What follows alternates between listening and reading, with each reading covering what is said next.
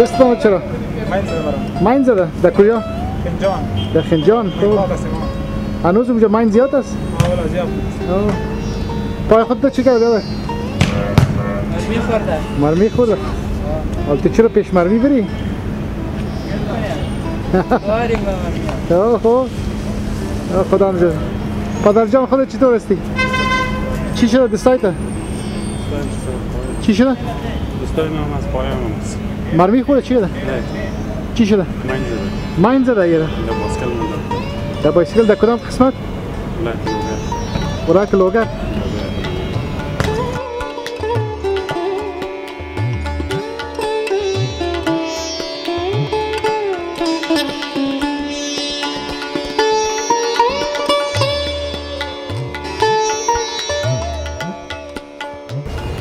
Well, this is a beautiful hospital. How did you guys manage to keep it so beautiful? With the playground for kids? Playground for kids is almost mandatory. We have so many of them. And we have a full team of gardeners. Really, they're taking care of this place with love and passion. And they love flowers. That's a surprising thing in such a violent country. That flowers are so, hey, so cool.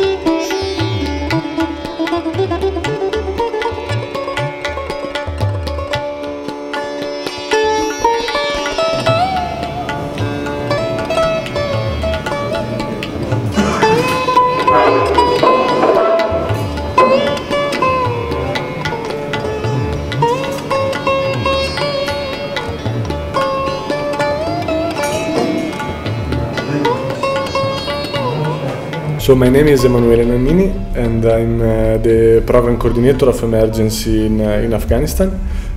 I'm working with the emergency since 4 years in several locations, but mainly here in Afghanistan, where I spent more than 3 years. Since 6 October 2001, ISAF campaign started in the country. All the conflict and all the context of Afghanistan changed quite fast. And the emergency tried to develop its activity according to the need of the population and according to the need of the Afghan patient. So what is mainly changed was the activity in our Panjshir hospital, that was from the very beginning a war-related hospital, that became what here in Afghanistan is called a provincial hospital or a general hospital, due to the fact that in Panjshir province the situation became quite peaceful as soon as the Taliban were defeated. So right now in our Panjshir hospital, that is the biggest hospital of emergency in the country, is an hospital with 120 beds. We treat more or less all kinds of disease, including internal medicine, pediatric medicine, elective and emergency surgery, and we have a big maternity department where we do around 4,000 deliveries a year. As you know, Afghanistan is one of the worst countries to be a mother, due to the fact that there is a very high mortality rate for the mother during the delivery. So we are proud to say that last year, out of 4,000 deliveries, only 2 mothers have died. So it's showing that even improving the maternal care in a country like Afghanistan, where all the issue related to the woman is very difficult, is possible, as we did in last year, and we are continuing to do this year. The other part of the project that has changed is the development of our clinics. So we have 35 clinics that we call FAP, First Aid Post, around the country, and we have keep monitoring the situation around the country in the last 11 years, trying to understand where the conflict was moving. So we kept opening and closing these clinics according to the situation of the conflict. Just in our hospital in Kabul there are 10 Afghan civilian or military that are severely wounded by a bullet or by a mine. Considering that our hospital is just one hospital all over the country, that makes you understand how is difficult the life of the Afghan population. If these are the number of the wounded one, you can imagine how big can be the number of the dead people around the country. Another important part of our hospital that is not really related to the surgical treatment is the care that we have for the children. So we have employed a diary teacher, as we call, that is a guy that is trying to make some lesson and to also some didactic activity to the children that are staying here a long time.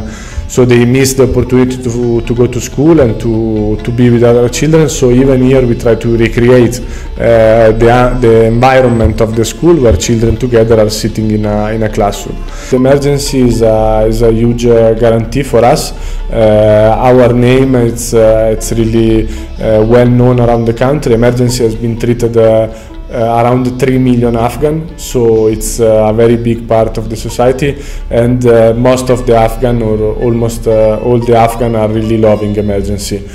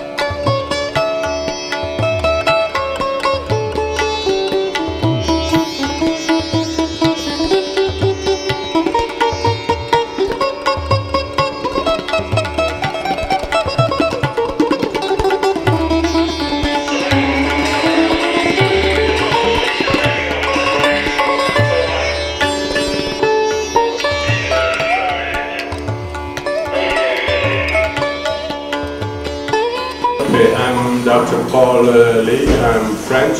I'm an orthopedic surgeon, and I've been working with emergency since 2002, but something over 10 years. I've worked in all the Afghan hospitals, Helmand province, in Kabul, and in Panjshir, plus other hospitals that we have in Africa and Far East Asia, Cambodia, Sierra Leone. Boxes for instruments for different kinds of surgeries. For example, here we have debridement sets, which is a very, very common procedure that is performed on trauma patients. We have amputation sets, thoracotomy, obviously a full set of abdominal boxes for laparotomies, plus stuff for orthopedic surgery.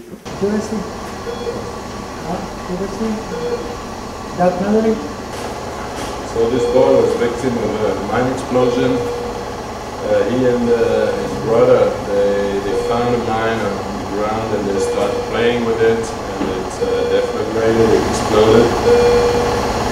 He lost his left leg in the event. He was injured to the abdomen, so he had a laparotomy with the perforation of some internal organs, as rectum and small bowel, plus various soft tissue wounds on the limbs, and an amputation of 3 fingers on the right and 2 on the left. He also has, as you can see, multiple shells to the neck and to the face. One of the shells was in the neck. I think it was the internal jugular that was cut. So he had a significant amount of bleeding, which is why he had to come to the ICU afterwards. He was intubated on the ventilator overnight, and we took the tube out this morning. Can you talk? Pardon? Can you talk? Can you wake up?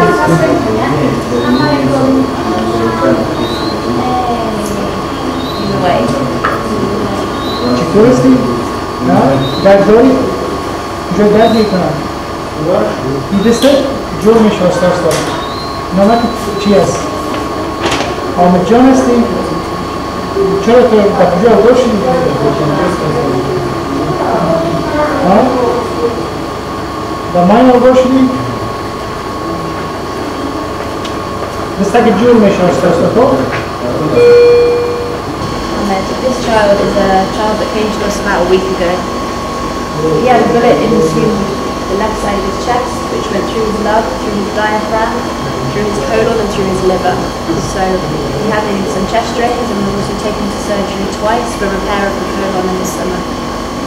Went through the stomach too. This is the bullet that the surgeons took out around this area. It went straight through him. جان هستم، من شما بسیجانم، در سوال خودم که میدن است نامم بودیم.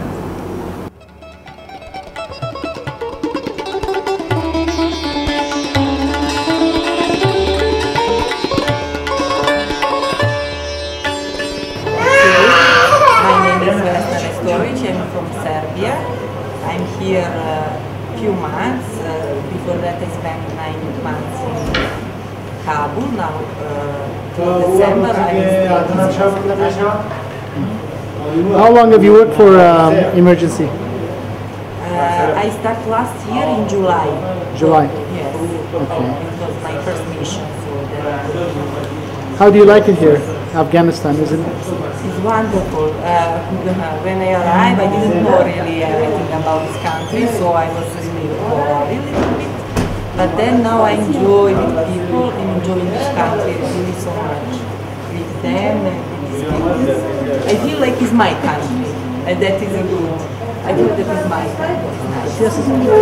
مدت یک سال میشه که اینجا کار میکنم. از اینجا خوش هستم. از خودت از کجاست جای؟ از کاپیسا. کاپیسا هستی خودم. از کار راضی هستی اینجا؟ بسیار. شکایت چیز از این مردم نداری که مردم شکایتشون نکنن؟ تشکر.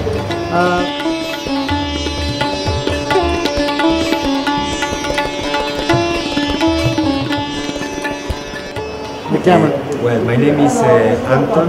I come from Spain. I'm working with emergencies since 2008. This is my second long mission in Afghanistan. My first mission was 6 months in 2008, and I'm working here since May, and I will be here until May. I mean, I have 1 year contract. I'm Eleonora, and I'm a midwife. I've been trained in Italy, but working in London for 5 years. And this is my second mission here in working for emergency. I work here 1 year in between 2010 to 2011, and this is my second mission. It will be another 6 months working as an international midwife in the maternity center of Panjshir Hospital. Do you also train other women to be midwives? Yeah, our project here basically is there is this maternity unit where we have 99% of people working here is local Afghan women who are trained to be midwives. They start as like we call them health assistant, because most of the time they start and they don't have any skills at all. For sure, but Anton, how much you need courses? How many?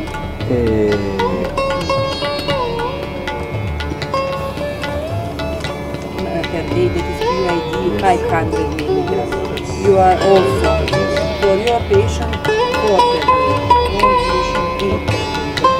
get to only for them.